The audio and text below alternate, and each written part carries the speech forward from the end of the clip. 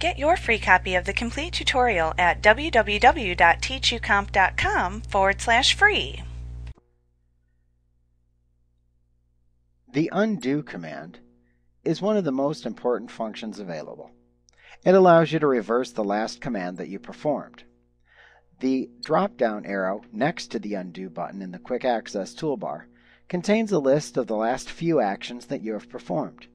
You can reverse anything that is on this list. However, you must reverse them in the order that they were executed, meaning that if you wanted to undo an action that you did 5 actions ago, you must also undo the 4 actions that followed it.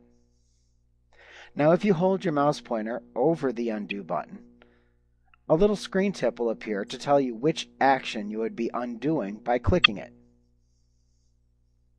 Note that some actions you perform cannot be undone. So, for instance, closing the workbook without saving any changes that you meant to save would be an excellent example of an irreversible mistake.